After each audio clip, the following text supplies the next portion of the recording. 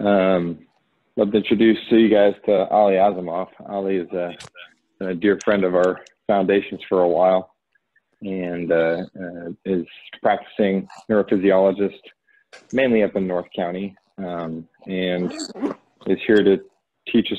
Can you guys hear me okay? Yeah, we can hear you.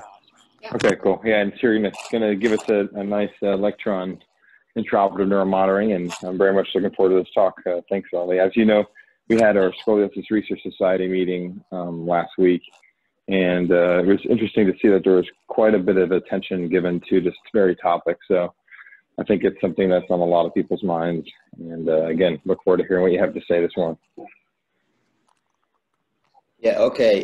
Thank you very much, Ali Azamov here. And yeah, mainly practice actually in San Diego. We're not going to North County anymore. So we're helping all surgeons. I mean, the group here, San Diego Spine Institute, Ramin, Paul Kim, Joel Kim, and Kamshad Razadeh. Yeah, my topic today is going to be a modern view of intraoperative neurophysiology. So as you guys know, neurophysiology is associated with electrophysiology, neuroanatomy, physiology, mathematical neuroscience. So going further, neurophysiology has been a subject of research since 4000 BC. So the first evidence of the, as I told you before, neurophysiology has been the subject of research since 4000 BC, and the first evidence was in 1700 BC as a surgical papyrus was written and became known as Edmund Smith's papyrus, and in 1862, this ancient document was critical to understanding how ancient Egyptians, studied neuroanatomy specifically and neuroanatomy. So it was like 48 cases recorded in that ancient document, which is actually stored right now in New York. So that's the first evidence of the studying. This is actually the papyrus. It looks like. So surgical neurophysiology. Surgical neurophysiology is applied as neurophysiology during the operation, and a surgical neurophysiologist monitors functioning of the checking and the functioning of the nervous system, a patient's nervous system, which requires the electrophysiological study and part of the patient's neurosystem. This particular part of big neurophysiology called intraoperative neuromonitoring. So in intraoperative neuromonitoring, we can divide that IOM, and the basic part is evoked potential. Evoked potential can be divided to visual evoked potential, auditory brain evoked potential, somatosensory, and motors. So, and also we do EEG, it's electroencephalography, and EMG as well, and triggered EMG. So evoked potential, for all types of evoked potential, is preferably use the maximum stimulus intensity if there is no specific goals to reduce it.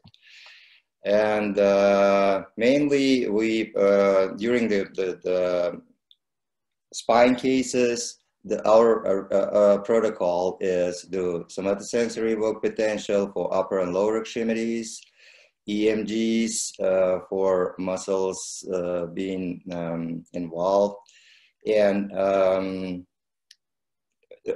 triggered EMGs, EEGs sometimes to check on anesthesia, depth of anesthesia, and MEPs.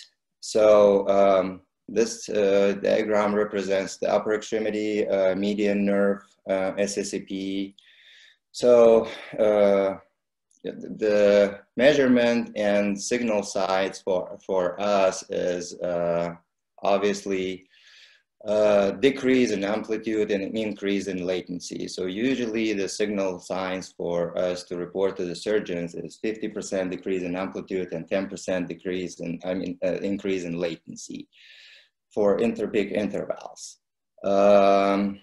This is slide represents the lower extremity, some of the sensory evoked potentials with all peaks and stuff, the tibial nerve, motor evoked potential. Motor evoked potential is actually electrical potentials of muscles and spinal cord that cause a response to irritation of motor cortex or motor pathway to the central nervous system. So that gives us basically coverage for anterior portion of the spinal cord, whereas SCCP give us vast information for dorsal column. So motor evoked potential is kind of like descending signals with stimulating motor cortex from the scalp and gathering response from the stimulus travels through alpha motor neurons, and we should get the response from proximal muscle groups. The more proximal we're getting response, is more accurate our assessment should be and our reporting to the surgeon. In some of the cases, we might lose motor response, specifically scoliosis cases with big deformities, where once surgeons, trying to straighten up the spinal cord, it might change the usual integrity of the passage for the signal from anterior portion of the column. So this next slides represent the motor cortex and homunculus, where actually the pathway of the motor neuron. So as I mentioned, we're stimulating centrally is descending signal, and getting should get the response peripherally from peripheral muscles. And golden standard is once we stimulate the motor cortex, we should get response from hands and from foot. So electromyography, EMG, as I mentioned, is another modality which was used in operating room and surgical cases. With electromyography, basically give us information regarding nerve irritation when we're testing the pedicle screw fixation, and nerve identification when we stimulate the nerve after decompression, and reflex testing. So electromyography in intraoperative neuromonitoring vastly used in neuro cases where we monitoring the cranial nerves. So, and it gives a lot of information for neurosurgeons while they operating and performing case. So this is the cranial nerves, that representation of the for monitoring cranial nerves. Basically, this is the placement for those cases. This is another placement for, and exactly representation of each nerve, what we're trying to monitor and gathering information. Electromyography and orthopedic cases, we usually going by levels, and if we know the levels represents the muscles, that muscles needs to be monitored basically. And here, this is the slide, give us the muscle representation and what we monitor for orthopedic cases, specifically for ACDFs and thoracolumbar fixation, fusion, and lumbar decompressions, and etc. So in those cases, we mostly watching and monitoring free run EMG. It's called free run EMG, and also we watching and triggered EMG for compound muscle action potential, specifically when instrumentation involved. So the pedicle screw testing, that's refers to instrumentation involved. For pedicle screw testing, we should see the compound muscle action potential response every time when surgeon touches the pedicle screw, and we gradually stimulating that screw to give a feedback to the surgeon for screw placement, for correct screw placement. So in 40% of the screw placements, it was misplaced without being tested, so to speak. Only 20% it's obvious to the surgeon. Another 20%, only 20% for out of 40% misplaced screws is obvious to the surgeon. That's why I think, you know, neurophysiology and monitoring and testing the pedicle screw is pretty important, and it should be done in every single screw placement. I know some of the surgeons, they rely on brain lab, and they're not testing the screws. But this is the statistics. So 40% of screws has been misplaced. So that's why it's 40%. Yeah, 40% been misplaced. So those are just handy screws. Yeah. Well, so and only 20% is obvious to the surgeon. So. You know, specifically when you guys doing like big deformity cases, and I think it's important to test the screws, because some of the spine surgeons, orthopedic guys, they don't test the screws. So, and we're working with those guys like closely.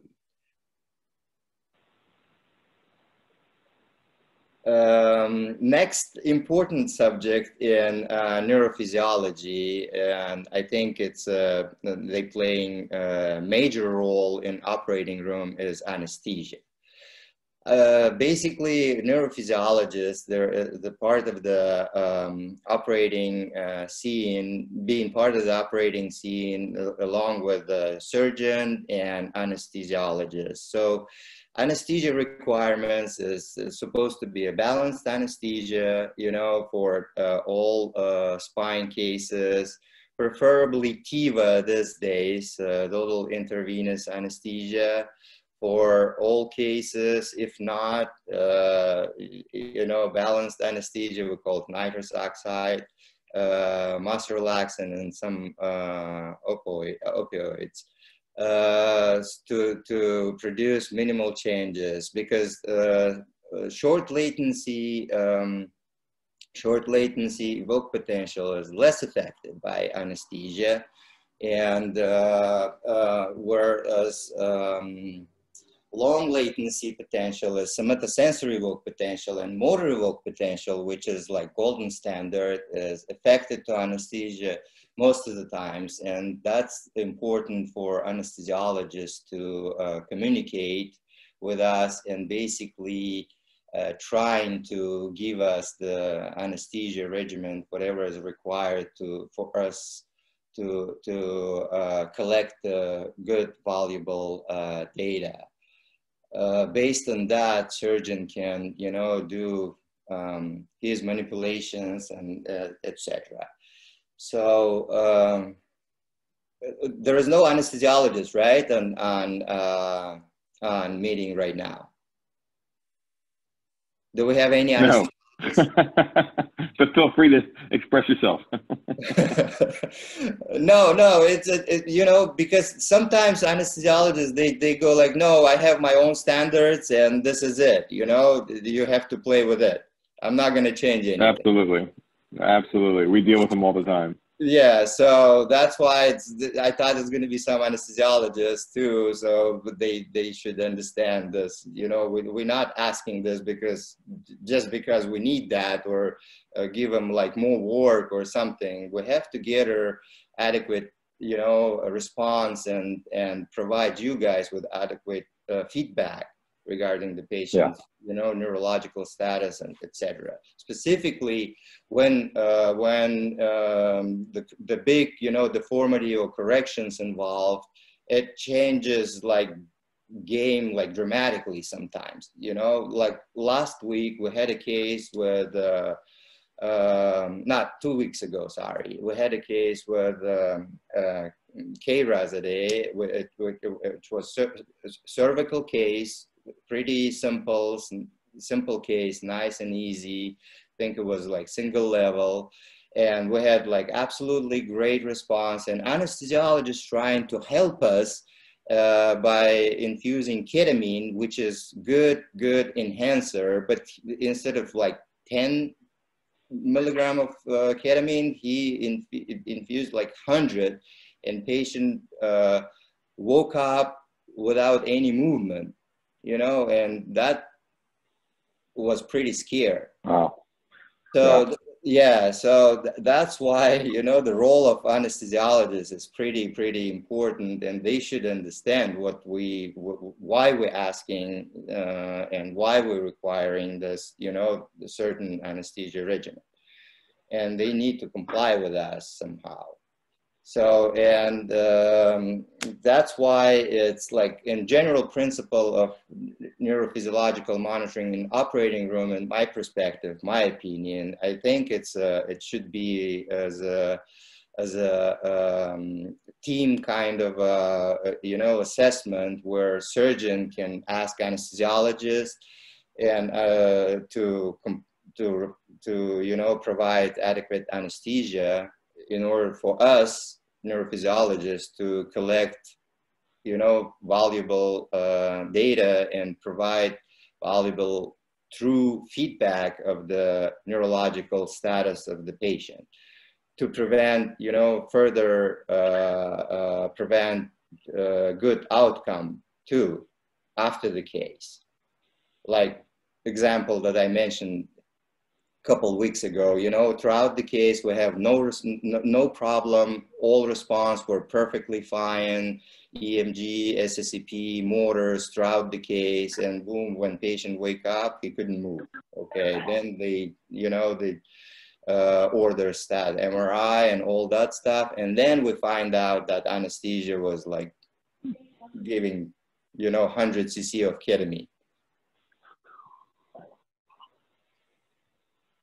So this is the pretty much the conclusion of the talk, because, you know, when I called Mai and asked what kind of talk you guys you know, want to hear, she said like introductory, you know, for fellows, and then further more we're going to prepare more talks for specific, you know, case maybe case reviews or interesting cases where most of the time, you know, during the cases, we're not seeing huge improvements. That's the main goal, and that's the main, I think that should be a main understanding for operating physicians, because of course everybody wants to hear like positive feedback from neurophysiologists, and most of the guys asking, do I have any improvements on my patient, or did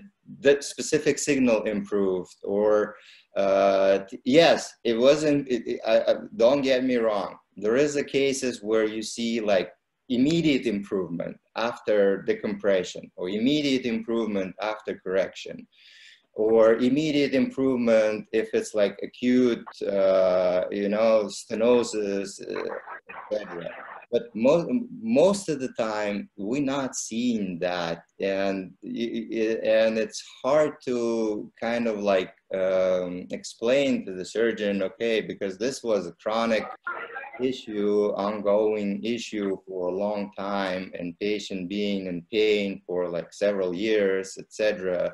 And we cannot do this, or we cannot enhance our signals just to show you, oh yeah, after your decompression, there was like huge improvement. It's going to be improvement, you know, it's going to take time. So I think this is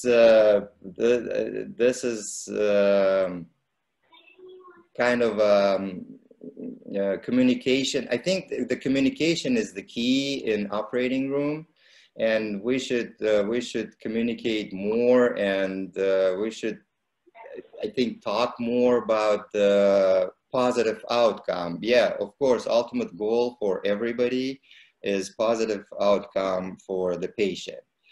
But sometimes it happens, sometimes it's not. So, but definitely neuromonitoring is the valuable tool in surgical evac. Can I ask Thanks, you to Ali. comment? Really appreciate it. Yeah, go for it. Go for it. Thanks, Ali. For somebody that's not local, can you just comment on the importance of audiology training, or if you think it's important or not? Or Well, audiology training. So back to that subject, you know, my background is I'm MD, and I was trained in neurophysiology at UC Davis and UCSF, then my clinic in UNLV. And, you know, audiology is only the audiologists doing this, I would say only in San Diego. So rest of the country, non-audiologists doing neuromonitoring.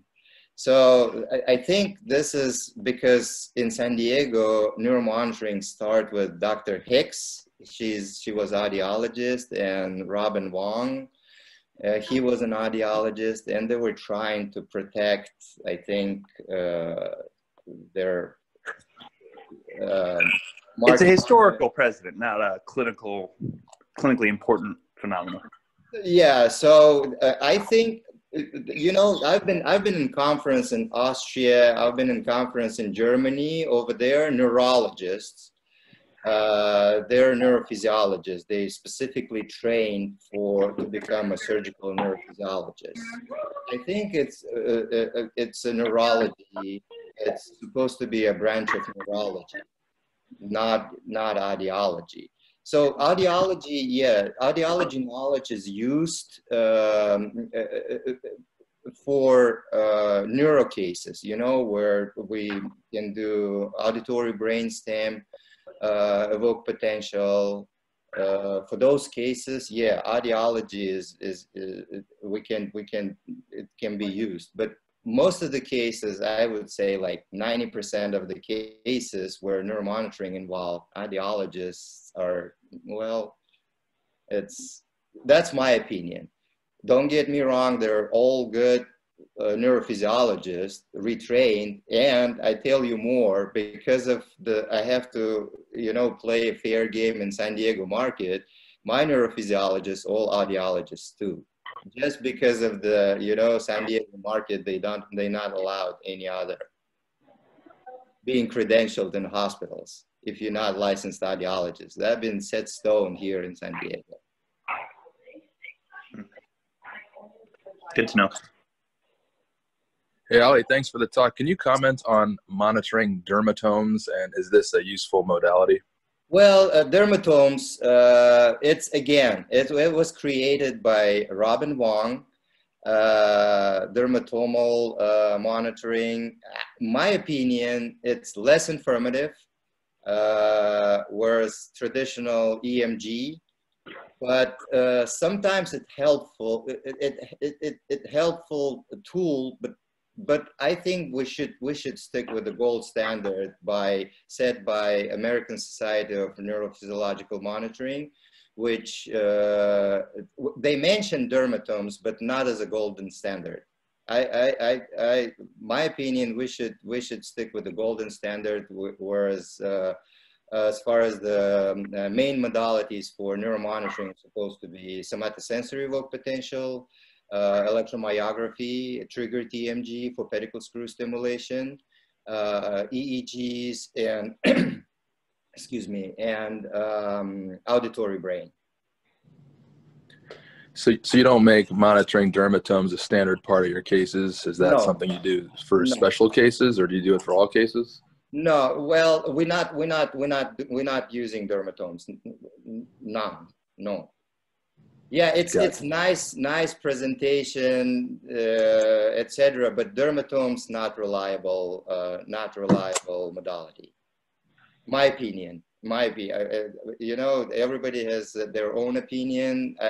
Whoever create dermatomes, they think it's valuable, but you know, we stick with the golden standards anyways. So it's same thing applies to H reflexes. You know, some of the groups here, specifically Gail's group, they strong believer in Hoffman's reflex is also known as the H reflex, which is we were using H reflexes a lot. Well, when I was providing service at university with Dr. Yupo Lee, and we had a big scoliosis cases where I was told.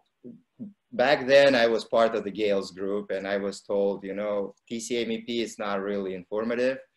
You have to do H reflex. I go like, okay, fine, I'll do H reflex. H reflex is kind of a mixture of sensory and motor response. So it's descending as a sensory and ascending as a motor.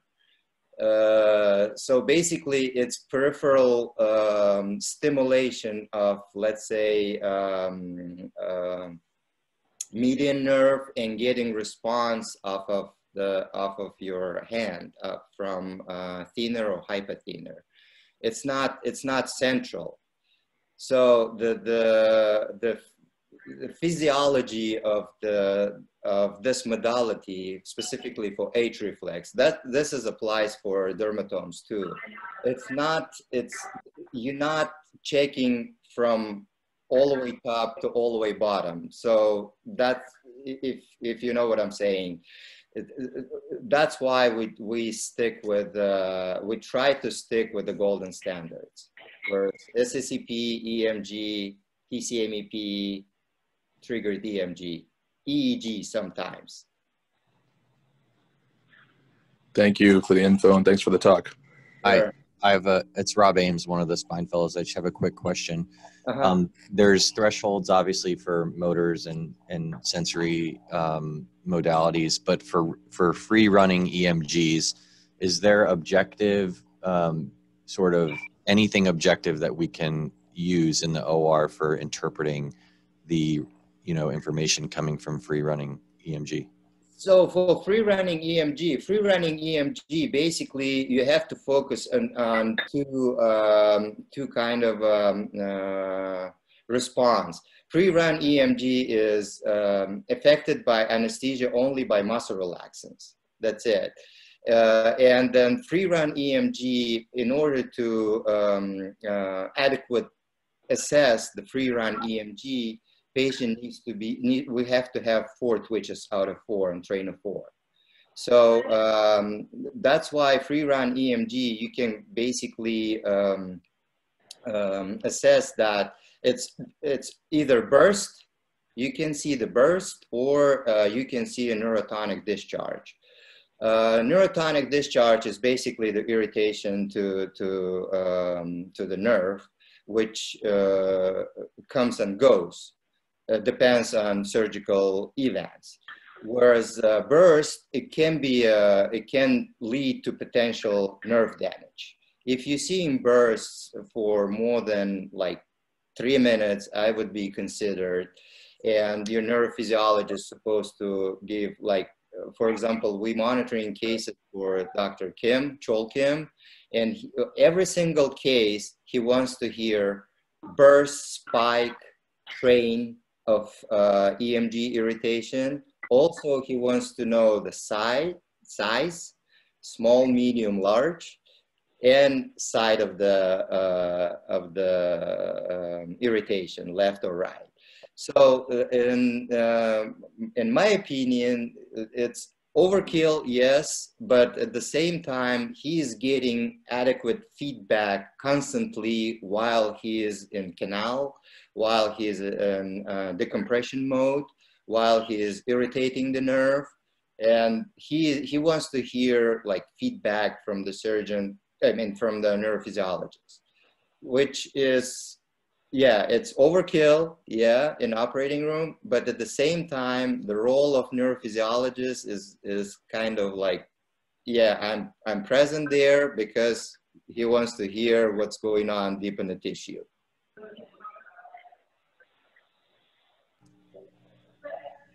I hope I answered that question. Yeah, I appreciate it. Thank you. Sure. All right, guys. Ollie, thank you so much for taking time to be with us this morning. Really, really appreciate it. And sorry I got your location wrong. I think I have it in my brain. I think I made that mistake one other time. So anyways, I apologize. But we do appreciate you being here and giving us sort of that introductory talk. And certainly it's always great to learn from you. So thanks so much. Sure. Thank you. Sure. Thank you, guys.